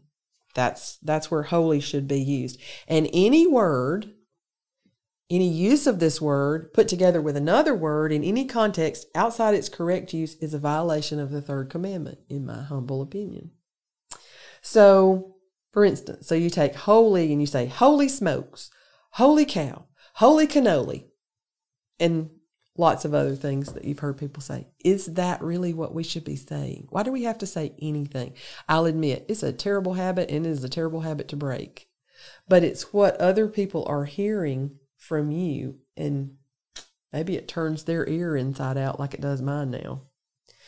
And the last one I think I'll do is the big one, condemning someone or damning someone. Now, we're not saying that. We're even taught as children. We don't know why, but we're not. That's a bad word. Don't say that. But we'll say darn and dern and dang and doggone and just a lot of other things like that. My point in bringing this up and talking about our speech, proper speech, being a woman after God's own heart, is to just check on that. Maybe we need just to check up. Maybe we need to think about, I do say those things. Maybe other people do think something is wrong or something's bad. Since I'm using those, maybe I can just cull those out a little at a time. Something to think about. Just think and be careful. We want to be a woman after God's own heart. Are words important to God? Oh, yeah, they are. Jesus Christ said, "But I say unto you that for every idle word men may speak, they will give account of it in the day of judgment. For by your words you will be justified, and by your words you will be condemned." Matthew 12:36-7. Right there it is. That scares me. I've got to make sure that what comes out of here is what ought to be coming out here. I believe that euphemisms are inappropriate for a Christian, and they're a difficult habit to break. They really are. Ephesians 4:29 says, "Let no corrupt word proceed out of your mouth, but what is good for necessary edification." That's why we were given the ability to speak, to communicate with others, to teach them the gospel, to encourage and uplift our brothers and sisters. As lights in a dark world, we're to set an example, not only of our conduct, but in our speech as well. Colossians 4:6 says, "Let your speech be always with grace, seasoned with salt, that you may know how to answer every man." The salt is a preservative. It's where we get our word salary. And in Leviticus 2, verse 13, there were salt sacrifices, salt preserves. We're told in Matthew 5:13 and following, "Ye are the salt of the earth. But if the salt hath lost its savor, wherewith shall it be salted? It is thenceforth good for nothing than to be cast out and trodden under the feet of men. Ye are the light of the world. A city set upon a hill cannot be hid, neither do men light a candle and put it under a bushel, but upon a candlestick, and it giveth light to all the house. Therefore let your light so shine before men that they may see your good works and may glorify your Father." And so as you think about salt, it really has a couple of lessons for us. Back in that day, people were paid with a bag of salt. It was very rare. And somebody noticed that the brown salt was the same color as the brown sand. When we lived in Tanzania, the sugar was brown. It didn't have all the purifying elements in the process that we have over here, so it was brown. It looked like sand. It looked kind of weird. Something to get used to. But someone noticed that the salt in the bag that they were paid was the same color as the sand. So they just thought, I'll just mix this with a little sand, and then it'll go further. I'll have more buying power. And then the next person did it, and the next person did it, and pretty soon all you have is a bag of sand. Just throw it out in the road. If we cut ourselves with a little world here, little language here, little dress there, before long, we don't even resemble or taste like the Christian that we're supposed to be. Titus 2:8 says, "Sound speech that cannot be condemned, that he that is of the contrary part may be ashamed, having no evil thing to say of you." In other words, if you live in such a way that when people hear gossip and untrue things about you, they say, "No, that's not true. I know her." I have a sign over my back door, and it goes like this: "Let those who do not know God come to know God because they know me." And that says a lot about how I'm supposed to conduct myself as a Christian. There's some ways that we can not do that. The anger, losing your temper. I've heard people say, "Well, that's just the way I am." My mother was hot-headed, and so am I.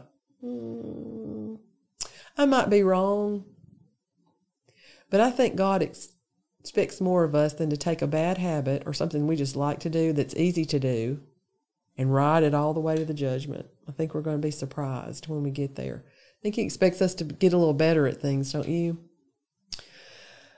When you walk away after giving someone a piece of your mind, would they say that you're a woman after God's own heart? And I know some people that have given away a piece of their mind so many times they don't even have a mind left. They've given it away a lot.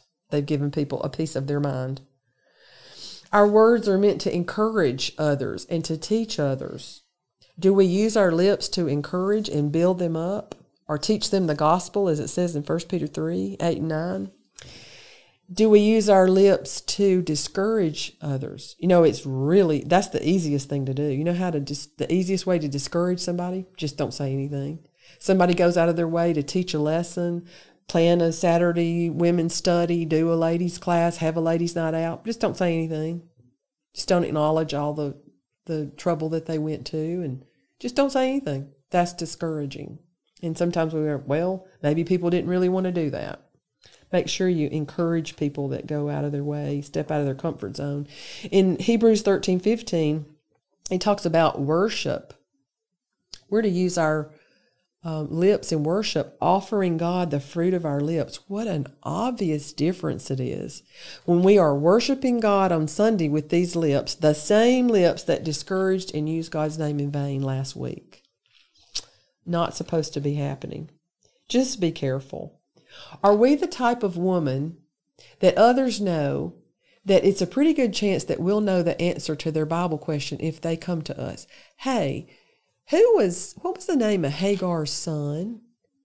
Not that you have to know everything, but what's your response? Do they know that they can come to you and get an answer? Or is it, well, what do you think I am, a Bible dictionary? That's using your lips not in the way that God would have you do it.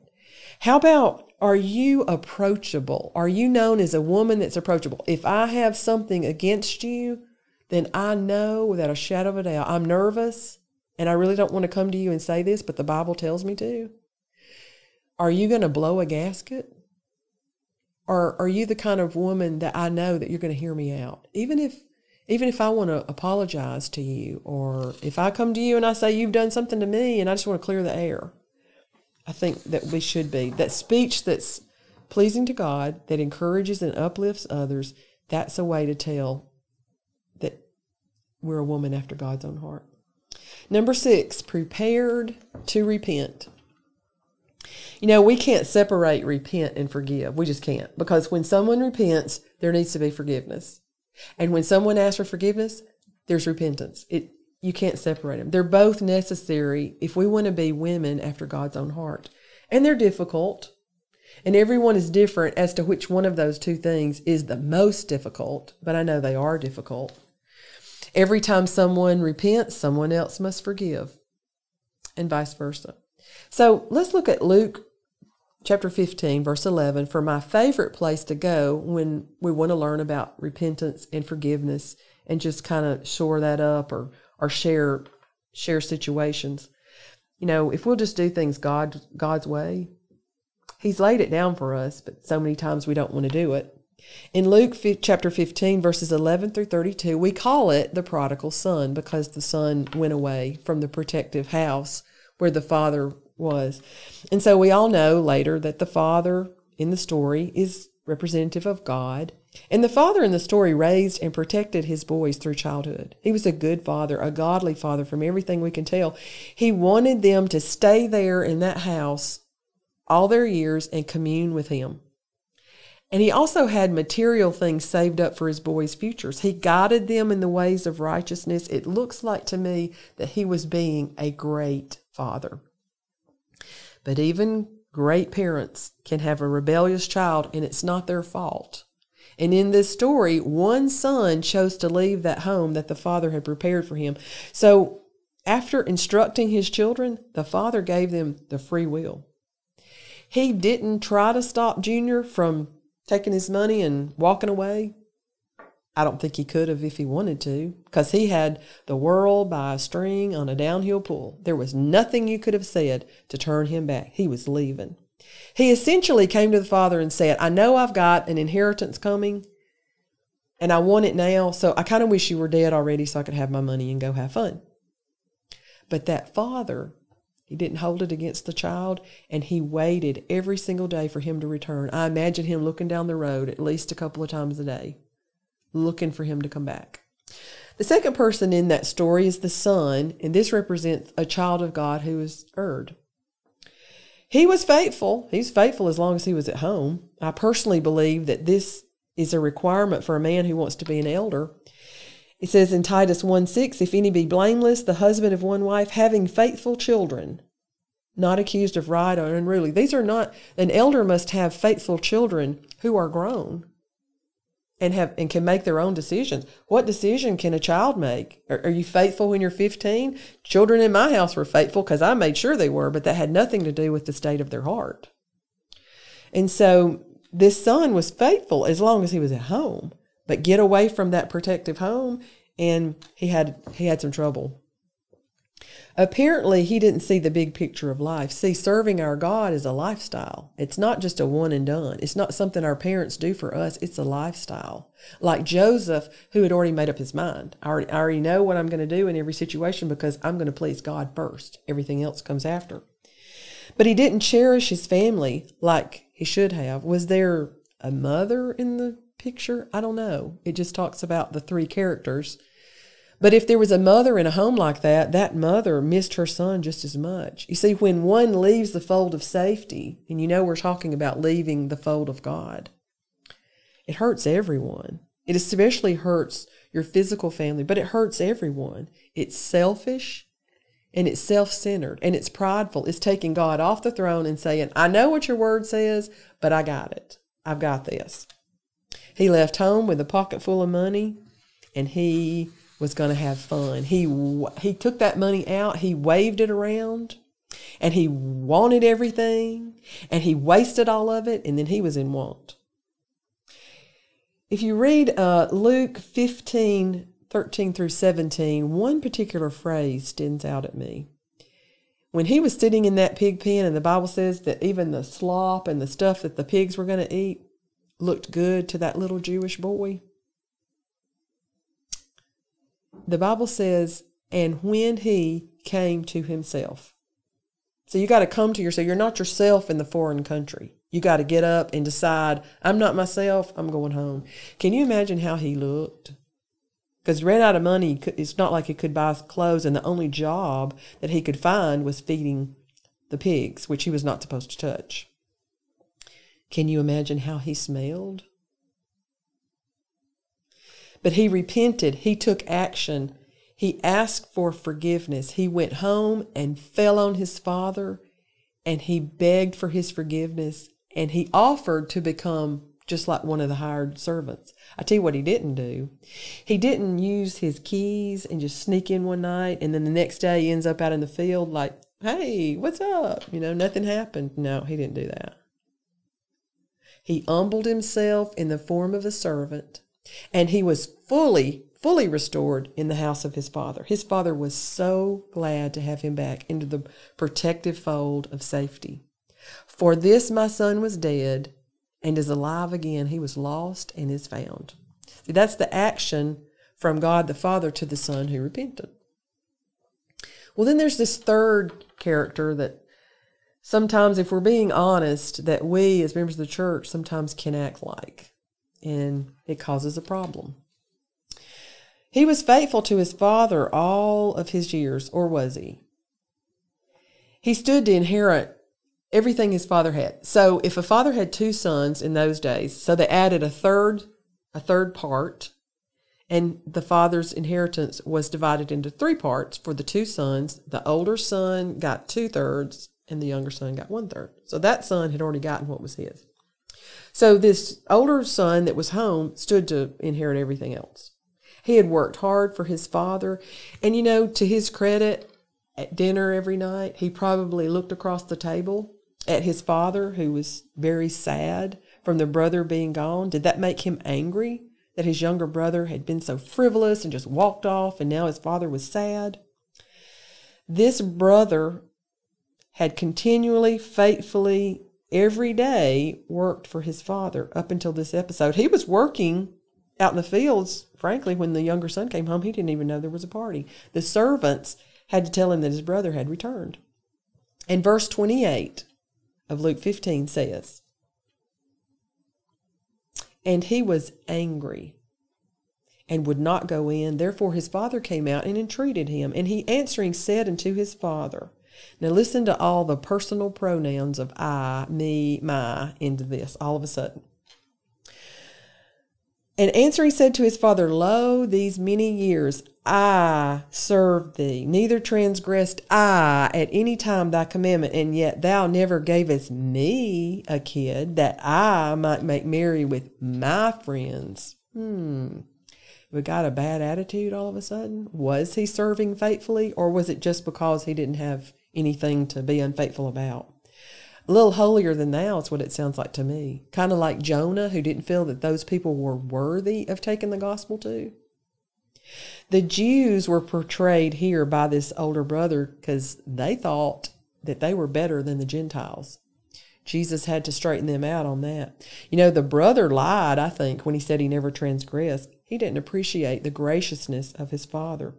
The brother said, "But as soon as this thy son," he didn't say my brother or this person. He said, "But as soon as this thy son was come, which hath delivered thy living with harlots, thou hast killed for him the fatted calf." And envy eats up another one. First of all, he jumped to conclusions about what he had been doing. He had no knowledge about what he had been doing. He could guess, but he jumped to conclusions, and he absolutely was displaying haughtiness for the son who had come back. You know, that's sort of like us. We don't have to be in the far country, so to speak, to sin. We can sin sitting in the church building. We sin when we don't treat our brethren right when they repent. We sin when we're secretly happy that our brethren who have repented have to suffer the consequences of what they've done. Something to think about. Learn to be kind, Ephesians 4:32. That's what we need to do. Worry about our own red wagon. My mother said that many times when I would try to tell her something about my brother. You need to take care of your own red wagon. We need to learn to confess our faults quickly, and we have them, James 5:16. And never doubt the genuineness of someone else's repentance. I'll tell you, it can make it easier to do if we think about loving that person almost as much as Christ loves us and overlook some of the things that we do. We need to listen when someone reads what the Bible says about how to make it right, and we're about to go through that. How to make something right, and they're trying to do it, so they come to you. Are we going to listen to what they say? This problem's come up. Whether it's them or us, we need to listen. Whether it's a sin problem or it's just a personality conflict. James 1:19 says, "Wherefore, my beloved brethren, let every man be swift to hear, slow to speak, slow to wrath." In other words, tune in, tone it down, and sweeten up. So let's talk about forgiveness and just get down to brass tacks, so to speak.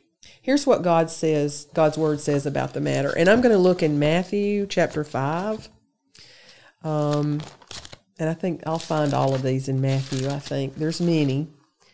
Matthew 5, verse 23 and 4 says, "Therefore, if thou bring thy gift to the altar, and there rememberest that thy brother has aught against thee, leave there thy gift before the altar, and go thy way. First be reconciled to thy brother, and then come and offer thy gift." But we won't do it. So we go to worship, and we're offering our worship to God, our praise to God. He knows what's going on with us. We know that there's a brother or sister out there that's got something against us, whether we're right or wrong. And we just keep sitting there. We're not going to ever attend to it. We might say, but we won't do it. I'm not mad. I'm not mad. If somebody, your spouse, asks you about it, I'm not mad. I went to class. I sat by her. I am not mad. When all the time you know that things are not right between you and that person. What that verse says is if you find that something is between you and someone else, you need to clean that up first before you offer worship to God. It does not say when you go to the altar and you remember there that your brother has ought against thee, offer it anyway. It doesn't say that. It also doesn't say go across town and offer it at another altar. It doesn't say that either. God expects mature Christians to go to each other, clear up problems, and worship together. Truly worship with a pure heart. Okay, so that's if it's me. And I know it's me and I've done something or they think I've done something. That's a verse about clearing it up. Okay, turn over to Matthew 18, 15 through 17. And this is what if it's them? All right, so Matthew 18, 15 says, moreover, if thy brother shall trespass against thee, go and tell him his fault between thee and him alone. Don't tell your sister. Don't tell the person you sit by. Don't gossip about it. Go to them and tell him his fault between thee and him alone. If he shall hear thee, thou hast gained thy brother. But if he will not hear thee, that happens sometimes. But God's word tells us how to fix all these little problems. He knew that we would have trouble with relationships, and here it is. But we won't do that either. And so we have problems. We have people sitting in the pews on Sunday that don't speak to each other. But Matthew 7:12 tells us about what if it's both. And it's kind of a general one, but I'll put Matthew 7:12 down. Therefore, all things, whatsoever ye would that men should do to you, do ye even so to them. For this is the law and the prophets. If we all treated everyone the way we want to be treated, that would fix a lot of it right there.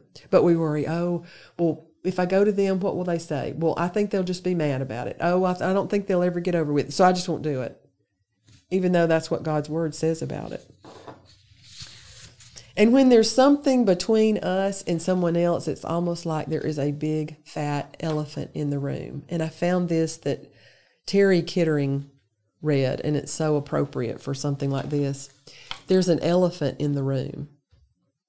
It is large and squatting, so it is hard to get around it. Yet we squeeze by with, how are you? And I'm fine. And 1,000 other forms of trivial chatter. We talk about the weather. We talk about school. And we talk about everything else except the elephant in the room. There's an elephant in the room. And we know it's there. We're thinking about the elephant as we see each other and occasionally talk. And it's constantly on our minds. For you see, it is a very big elephant. It has hurt us all, but we do not talk about the elephant in the room. Oh, please, can we really talk again? Oh, please, can we laugh together as we once did? Oh, please, let's just talk about the elephant in the room.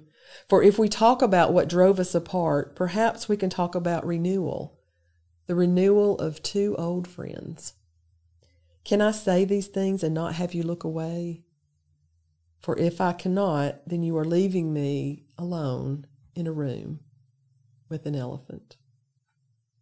How can we spend eternity in heaven together if we can't spend a few hours a week with each other here? And the truth of the matter is, we won't. We won't spend eternity together because one or both of us is not being pleasing to God, and we're not a woman after God's own heart, for sure. Being a woman with a heart of repentance and humbleness is a way to be a woman after God's own heart. So, I need to wrap this lesson up. In conclusion, so how about it? Who owns your heart? Who do we think about pleasing more than anybody else in the world? Do we possess these qualities? Are we daily, every day, it's on our mind, how would God want me to react? Am I being a woman that can be said after God's own heart? You know, if not, it just takes a little mental work. We have to decide just if any of these things has touched you in any way and you think, I need to make some changes there, then you just need to decide, okay, that is what I need to do. And I need to ask God for forgiveness or someone else, and I need to set a goal. This is what I'm going to do. This is what I'm going to drop off. And we set that course, and we make a plan, and we just work the plan. And sometimes we fail, and we just keep working the plan. Say, oops, and we get better and better at being that Christian woman that God wants us to be. So I guess at the end of this, we just have to decide, what are we going to do about it? Are we going to hear it and ignore it? You know, James 1:22 says, be a doer of the word and not a hearer only. Are we going to allow the feminist agenda that is so strong in 2020 to rob our family of the happiness that can be known in the peace of God, keep us out of heaven? Are we going to rearrange and constantly watch our priorities, for we know that whatever we value, that's what we're going to be chasing? Are we going to keep ourselves pure no matter what? Young girls that might be listening to this lesson, are you going to listen to your parents, to your mother and father, when they say, that doesn't look appropriate, you need to go and change? Is it, oh, I'm sorry, yes, ma'am, or mother, you're so old-fashioned, everybody has this on? Your choice. Are you going to keep yourselves pure no matter what? Are we going to treasure our life as a parent while we have those impressionable little people? Or are we going to wish our life away because we're inconvenienced? Are we going to watch our speech as we go about daily trying to be a light in the world? Are we going to look at repentance that we just talked about in a biblical way and use it to, as the Bible says, seek peace and ensue it? 1 Peter 3:11, let him eschew evil and do good. Let him seek peace and ensue it. What is it going to look like at the pearly gates? I think we should all look at our life like that. You know, we've got a final exam coming up. God's given us everything we need to know. We just need to study it and do it. What's that going to look like? Are we going to stand at the pearly gates? Are we going to stand before judgment? We're waiting in line. I don't even know what that looks like. What are our regrets going to be? I know I'm going to have a million. But I'm going to try and make sure that it's not pettiness. I don't want that to be a regret.